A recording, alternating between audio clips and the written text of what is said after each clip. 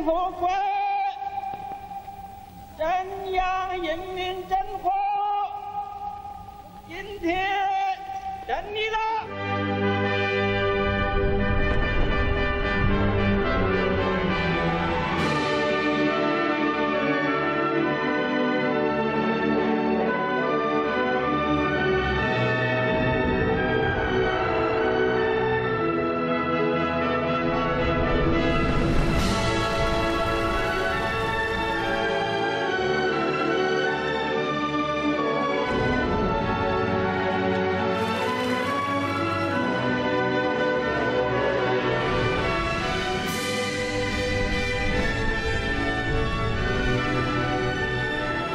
为建设富强、民主、文明、和谐、美丽的社会主义现代化强国努力奋斗。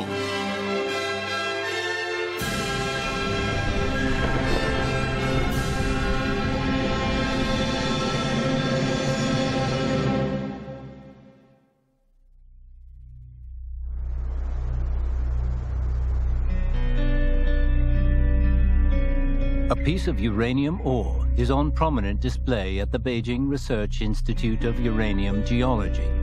The exhibit is popularly known as the origin of China's nuclear development.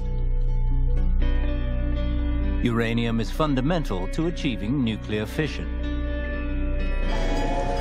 In the autumn of 1954, the Ministry of Geology discovered uranium deposits in Guangxi, in the south of the country. A sample of the uranium ore was sent to Beijing, where it eventually ended up on Chairman Mao's desk at Zhongnan High. Mao took the ore sample in his hands and tested its weight. Fully aware of its importance, he said, "This rock will determine our destiny." On January the 15th, 1955, Mao Zedong presided over an enlarged meeting of the Secretariat of the CPC Central Committee. Scientists Li Siguang, Chen Sanqiang, and Liu Jie delivered reports on the development of China's nuclear science research and the problems it faced. Chairman Mao commented, "Just imagine that everyone sitting here today is an elementary school pupil. Your task today is to give us a lesson on nuclear science." While Li Siguang held the black and yellow uranium ore sample, Chen Sanqiang conducted demonstrations on it using a radiographic instrument. Chairman Mao said that since the matter was of great urgency, no time should be lost. As long as China had the talent and resources necessary, it should reach for the stars.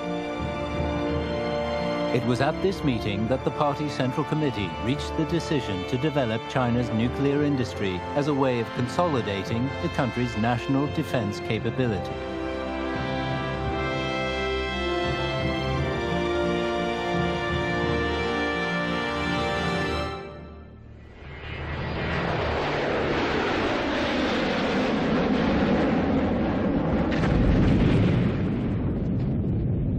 The mushroom clouds that appeared above Hiroshima and Nagasaki in Japan had accelerated the end of World War II, but they also triggered a nuclear arms race.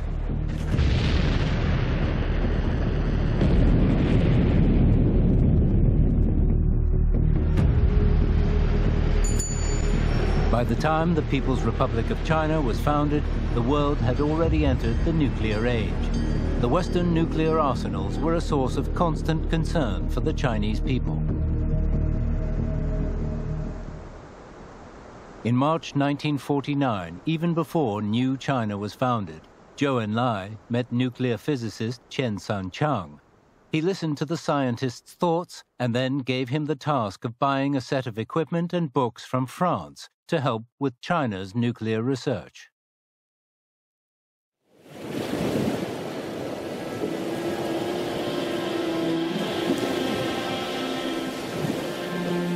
Following the founding of the People's Republic, more than 1,500 intellectuals living abroad made the decision to return to China.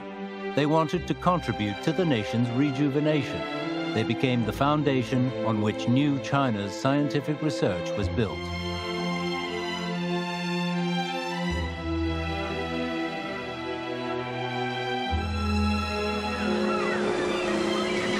In 1955, with the support of Premier Zhou, leading scientist Qian Xueshan returned home from the United States. He immediately submitted a proposal that China should develop its missile technology.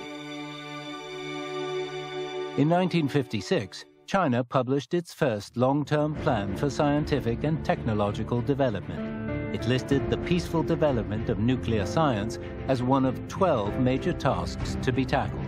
The report also detailed two specific major projects: missile development and atomic research.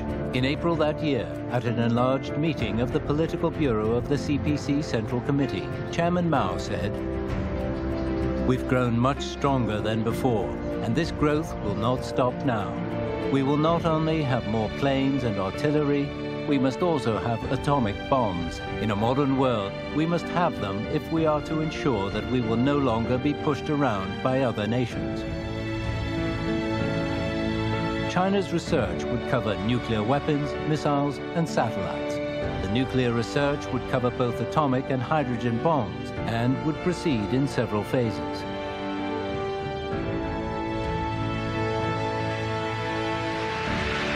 In April 1956, Premier Zhou presided over a meeting of the Central Military Commission.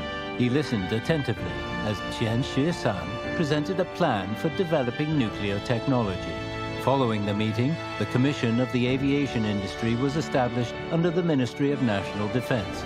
The commission, headed by Nie Rongjian, was responsible for developing both the aviation industry and missile technology.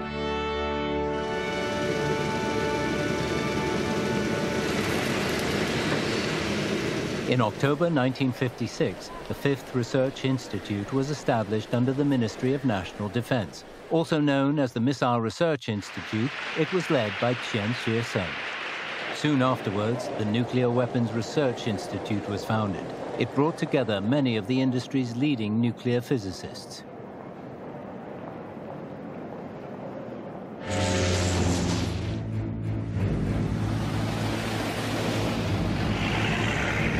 With the necessary institutional framework established, New China was in a position to create a nuclear research and experiment base and the associated industrial enterprises.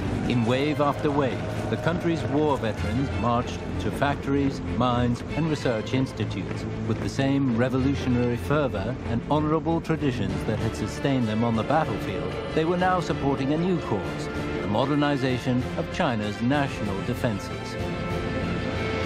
In secret, hundreds of thousands of former soldiers and workers made their way to the railways and construction sites of China's northwest.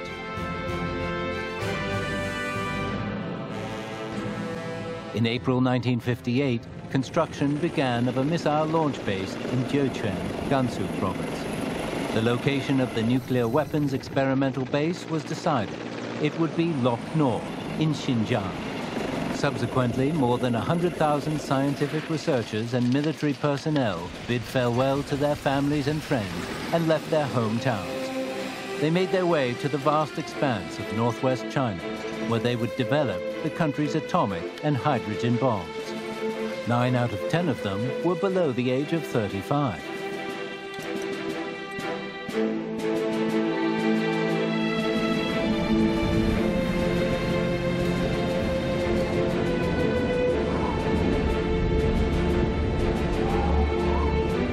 Living conditions were extremely harsh. In the summer, the temperature rose as high as 60 degrees. When the wind blew, it could be strong enough to destroy tents. Pebbles caught up in it could shatter windshields.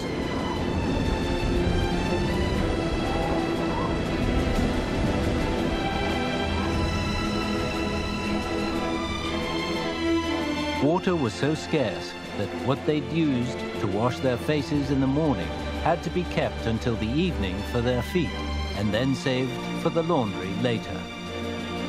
One researcher later recalled, "Everyone at the base lived in cellars no more than a meter high. It wasn't too cold, but there was a constant trickle of sand from the roof. Elsewhere, people slept on sheets. But here, we had to hang up our sheets to stop the sand coming in."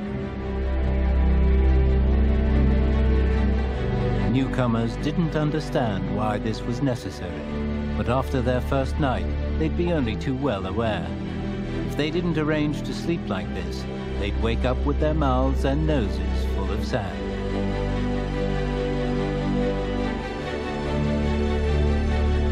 Even eating was a challenge in those cellars. Everyone crouched over as they ate, covering their bowls with their bodies to prevent the sand from getting into their food.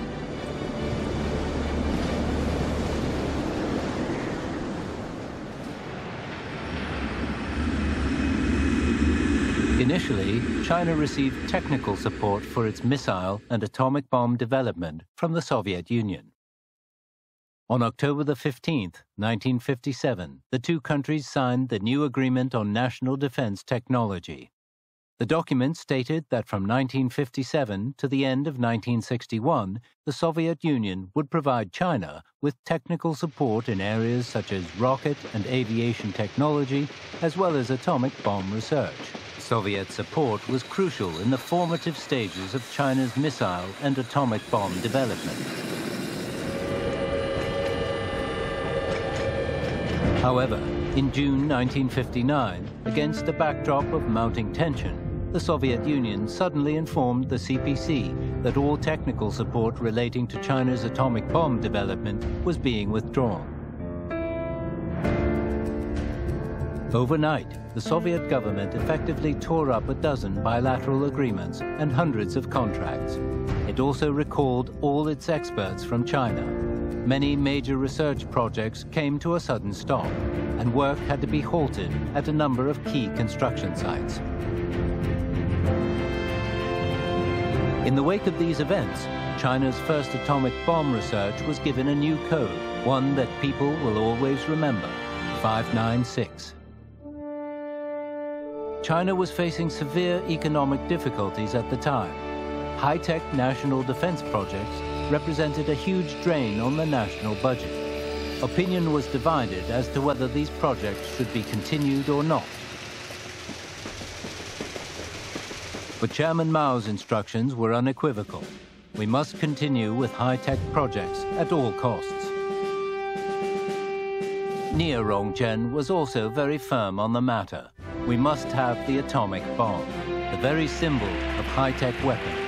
The development of this bomb will lend itself to the modernization of many other technologies in China. People were unwavering in their determination to make their country stronger. New China had been reborn after a difficult past. Now, with their heads held high, its people would continue firmly down the path they had chosen, whatever the challenges and difficulties.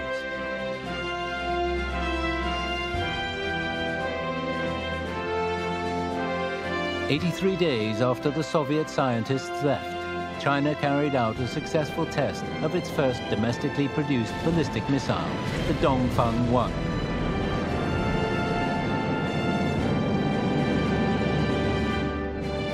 It was an historic milestone for the People's Liberation Army.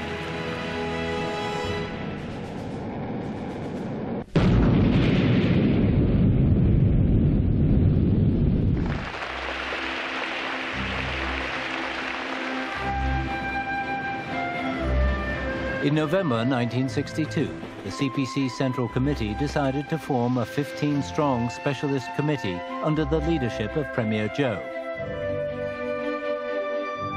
The committee was responsible for overseeing all missile and satellite research.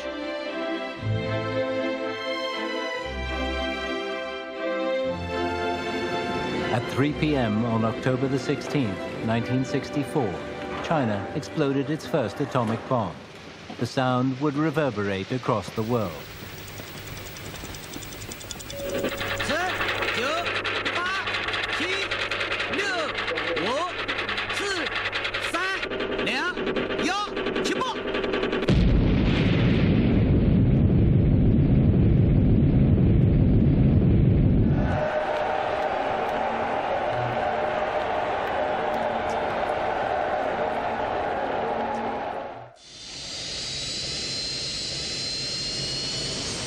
拐26，起飞！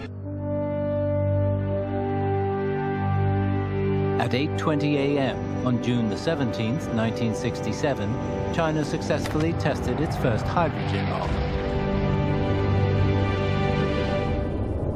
Go 8拐6 5 4 3 2 1起爆！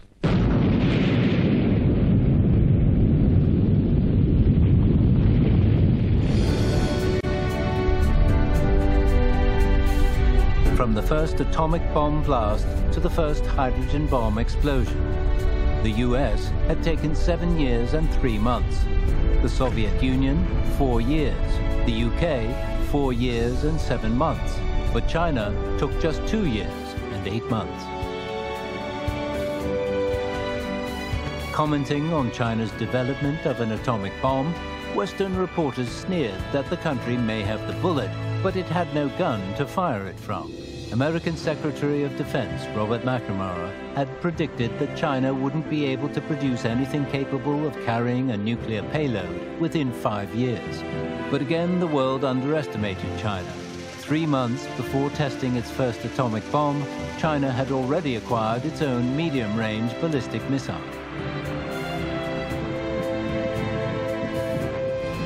On June the 29th, 1964, a Dongfeng 2 missile was successfully launched.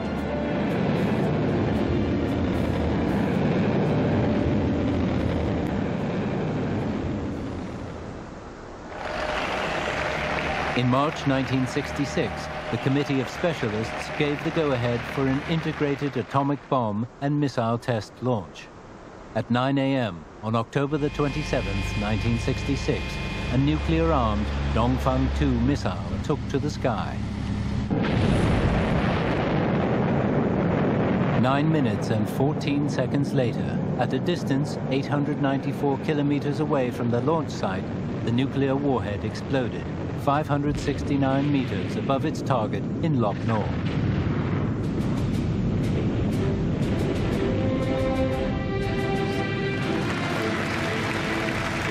China now possessed nuclear weapons and the means of deploying them.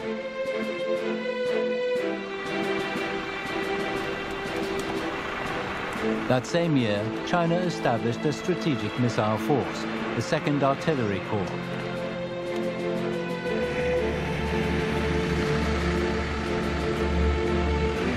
China's strategic missile development progressed from short and medium to long range, from liquid to solid fuel, from land to sea-based, and from fixed to mobile launch sites. A range of strategic missiles were developed and deployed, capable of responding to any military eventuality.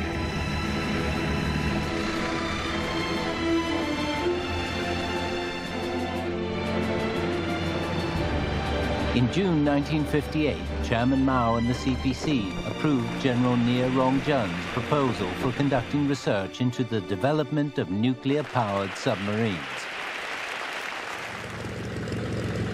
10 years later, in 1968, China began construction of its first nuclear submarine. Then, 20 years after that, on September the 15th, 1988, China successfully conducted its first trial launch of a missile from a nuclear submarine. China could finally deliver a missile strike from a nuclear submarine. In the event of nuclear war, it now had a comprehensive response capability.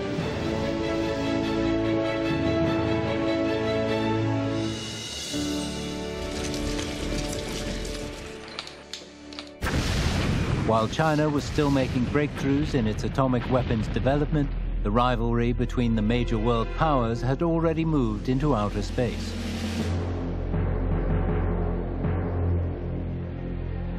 When 国家第一颗卫星上天的时候呢，那阵是比较困难，条件是非常不具备，但是国家人民当时形势的需要，就只是要靠咱们国家自己的力量。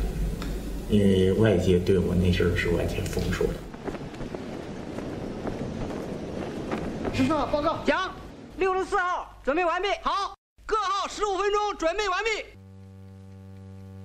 At 21:35 p.m. on April the 24th, 1970, the satellite Dongfang Hong 1 was launched towards the stars, carried on a Long March 1 rocket.13号跟踪良好，11号跟踪良好，21号跟踪良好，16号跟踪良好。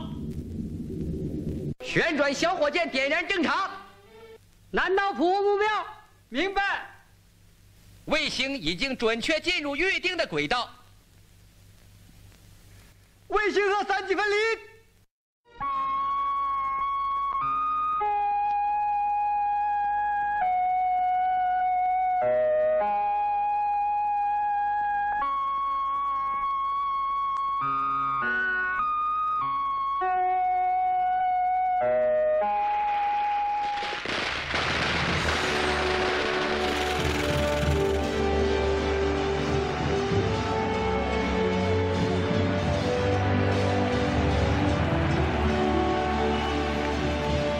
The whole nation applauded.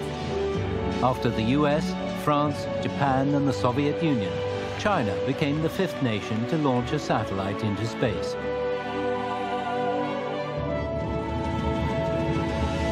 As of March 2019, China had employed 8 different versions of the Long March carrier rocket. 300 launches had placed more than 200 satellites in orbit. These satellites serve 4 major functions: geographic survey, communication and broadcasting, GPS, and scientific research and experimentation.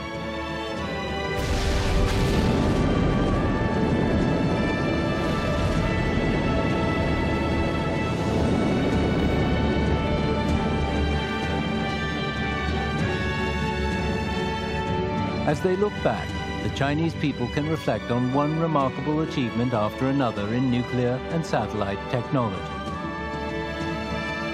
But every step of this epic journey has been taken in silence and extreme secrecy.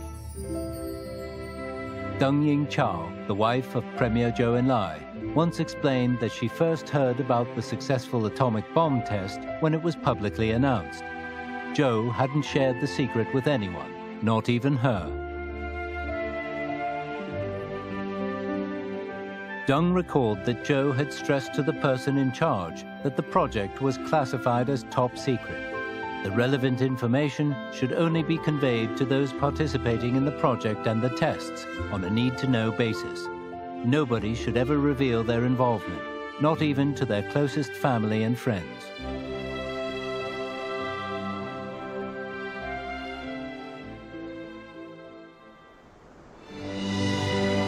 Eventually, China's achievements would become known to the whole world, yet the people behind them would remain anonymous. Such was the path taken by the numerous researchers and scientists who participated in the nuclear weapons project. Nuclear physicist Deng Jiaxian was the first to be ordered to the experimental base.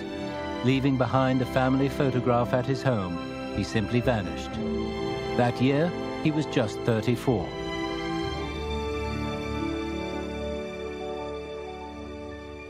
On the night he said goodbye to his wife, he told her, "I'm dedicating myself to a job I have to do. This will be the event that will give my life meaning."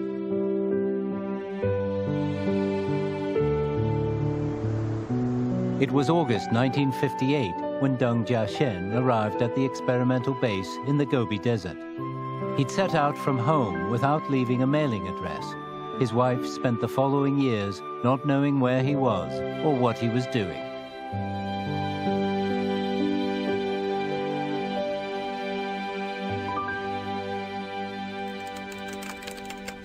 In a secret room, using just slide rules, Deng and his team ran repeated calculations on the key data for the atomic bomb detonation.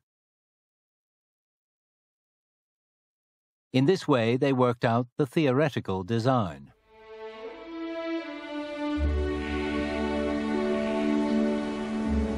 However, Deng suffered an accident that would cause severe damage to his health. During an experiment, he neglected to wear protective gear. Several years later, his condition became terminal.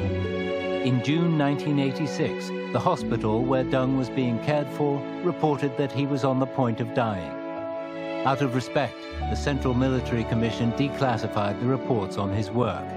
The country's major newspapers carried his story on their front pages, under headlines that described him as the father of China's A and H bombs. This was how his silent contribution, lasting 28 years, was honored.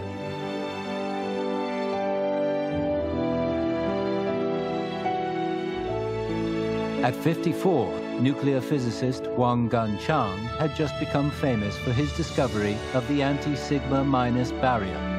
He was at the height of his scientific career. To participate in the atomic bomb research would mean giving up everything he'd achieved. And yet, with the simple response, "I will dedicate myself to my homeland," Wang vanished from the international physics scene.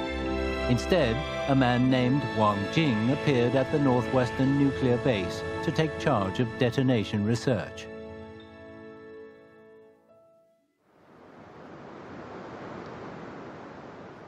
In December 1968, 59-year-old Guo Yonghuai, who was in charge of the project's theoretical nuclear research and development, set out for Beijing from the Qinghai Experimental Base on a work assignment.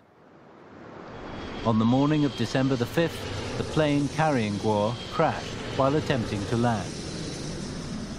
When his body was discovered, it became evident that in their dying moments, the scientist and the guards on the plane had embraced one another so that their bodies protected the document bag containing all his secret research.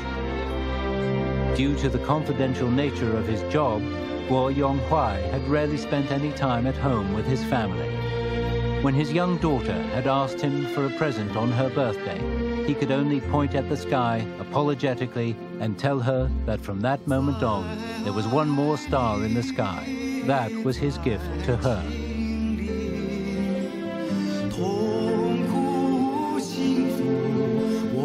In July 2018, the International Astronomical Union's Minor Planet Center officially named planet number 212796 Guo Yonghuai to commemorate his life. Guo was also the first scientist in China to receive the title of martyr and to be awarded a medal for his contribution in the bomb, missile, and satellite programs.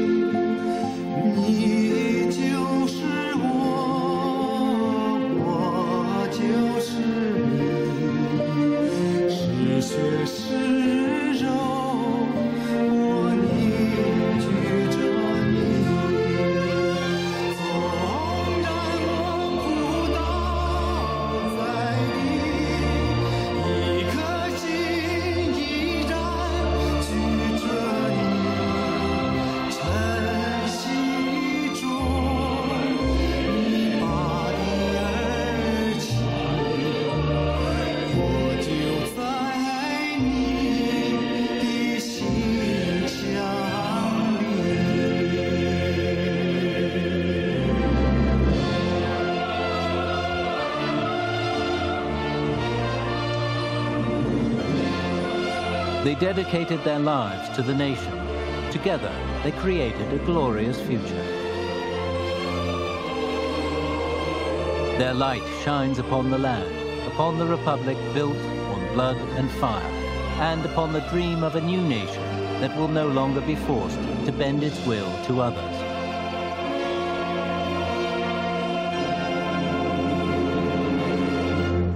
Under the leadership of the CPC, the bomb, missile, and satellite program brought together people from a broad spectrum of industries and backgrounds. By pooling their expertise and working closely together, they overcame manifold difficulties and challenges. By doing so, they demonstrated the ability of socialism by centralizing authority to work miracles. The success of the bomb, missile, and satellite program strengthened China's position on the international stage and guaranteed peace for the country and the world. It was a demonstration of the nation's power and a symbol of its prosperity.